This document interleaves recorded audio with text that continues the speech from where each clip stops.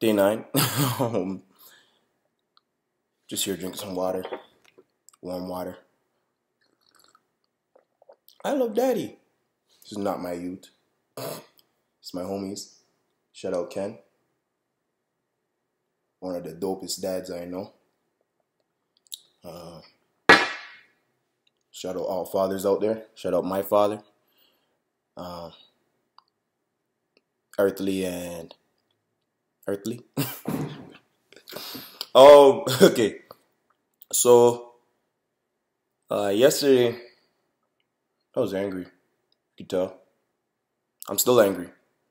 But with time I've been able to the day has given me time to process my thoughts and maybe say it in a more eloquent, express myself in a more eloquent way.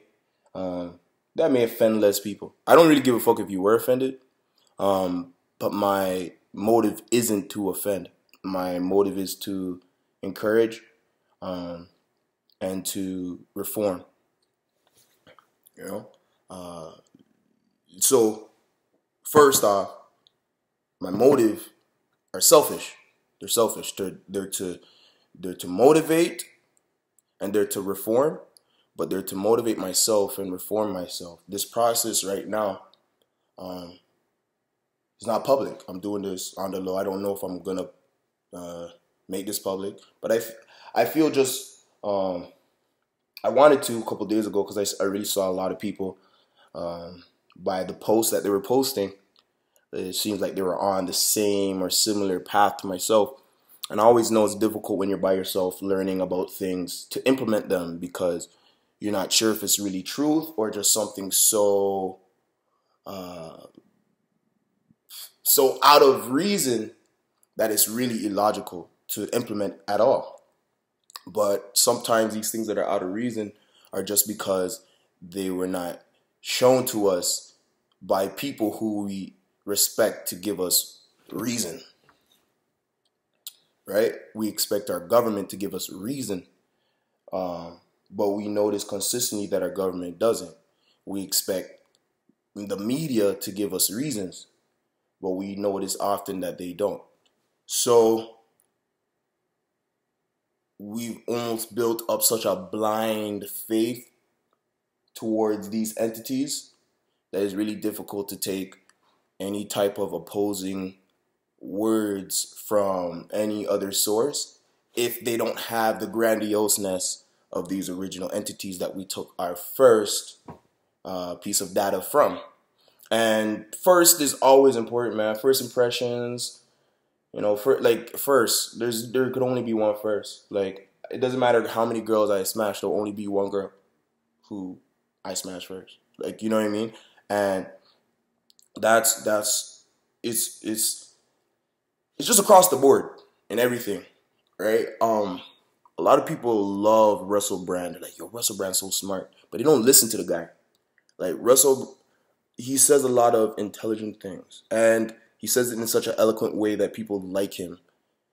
They can't get angry at him. They're like, of course he's talking sense. Look at him. He's saying it in such a motivating, selfless way. But we know that life is deeper than just what sounds and feels good. We know that there is an up and down. And the up and down of the points that Russell Brand, if you don't know who the guy is, just go Google it. But the points that he makes, but he doesn't get detailed enough with, is the actual issues underlining why people aren't being spiritual. There is almost an immediate understanding of presence. And you can only truly understand presence when you tap into spiritual, when you tap into things that you cannot see. So it's hard for me to explain without making this video forever. So I'm gonna throw to some examples. All right. So the presence of the NBA is felt worldwide, right? But that presence was not felt worldwide until a specific individual with a specific skill set was given the cosign to work how he wanted to work within that entity. And it gave that entity, in a sense, a next level of spice. I'm talking about Michael Jordan. Michael Jordan's a black guy. There's never been any white guys ever doing what he was doing. And there's only been white guys since with the ability to do a couple of the things that he could do.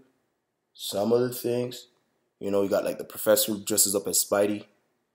And then I'm like, yo, man, I could block your shot 10 out of 10 times, and I'm not even the greatest ball player. But he presents himself in a manner that can be appreciated by the world because he covers his identity and says, look at me, I'm just a dope guy, right? But I feel dopeness is not about replicating something that's dope. Dopeness is about innovation. Like, innovation is dope to me. And innovation is really dope when the person who did it is getting the credit. So, ethically, there's a lot of things that the white culture pushes. They push taking credit for things that they didn't do. Not saying white people, I'm saying white culture.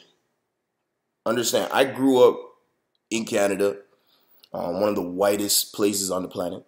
Maybe second to Germany or something like that. You know what I mean? Like, we have a large white conglomerate. The black populace here is like less than like 9%, 6% or some bullshit like that. You get what I'm saying? So in my regular dailies, I see white people all the time. But in my regular dailies, I don't deal with white people all the time.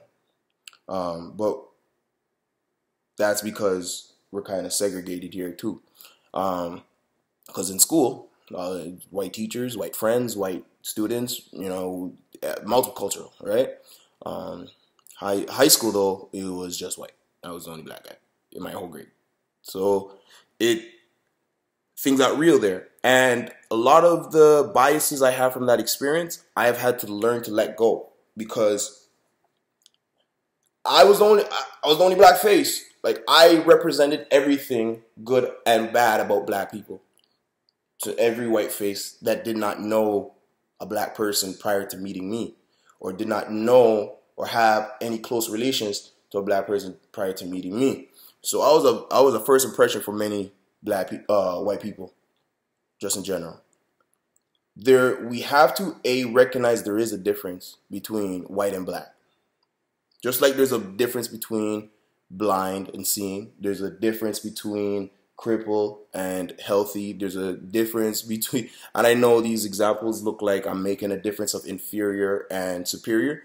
And yeah, that is the reality, that based on a specific playing field, your same attributes will either put you in a position of superiority or inferiority. So when I look at the attributes of the average black person anywhere on the planet, we naturally have skin that reflects a lot of the dangerous things that the sun kills a lot of people on this planet for. It just naturally. You know what I'm saying? We're not dark because the sun made us dark. So get that out of your head, because when I go into the sun, I get darker. Just like everyone else. But the black motherfucker in the middle of Nigeria, dark as my hair, don't gotta worry about the sun at all, man. He out there in the sunlight. Well, I'm not saying he ain't sweating, but he's not getting darker. So if we get darker in the sun, why are we just calling it melanin?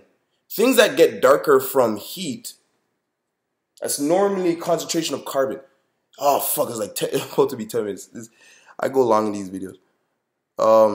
Look, man, back to the NBA. The NBA would have had no spikes without black folk. Like, imagine no MJ, no Iverson, no Kobe, no LeBron. You know what I mean?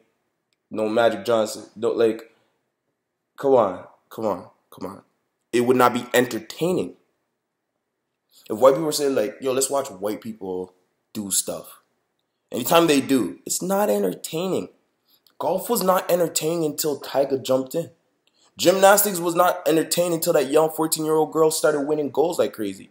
Tennis was not entertaining until Serena and her sister Venus started kicking ass. You get what I'm saying? And I don't care if it was entertaining to white individuals prior to black folks getting in the ring. Well, the white populace don't really care until black folks is in it. And it seems like the only time black folks are allowed to be in it is when they're going to get a certain level of pay grade to ensure that they can't truly take over that industry. But you understand that we don't do that. And that's the point I'm making with this video. If you feel offended because you feel I'm being black supremacy and all this great stuff, great, good. But the reality is, anytime black people have had things of ownership, we shared. All we ever do is share. Share. There's a lot of confusion between what it even means to be black. So it's not an explanation that I can give to white people. You're not black. And understanding that there is a difference doesn't make you less, just makes you different. In the things that you guys bring, in the natural ways you think. And I'm not saying you as in every white person. Please. This shit's gonna get so misconstrued. Like, I don't care. I really don't care though. This video, I may let it go 5 more minutes. Try.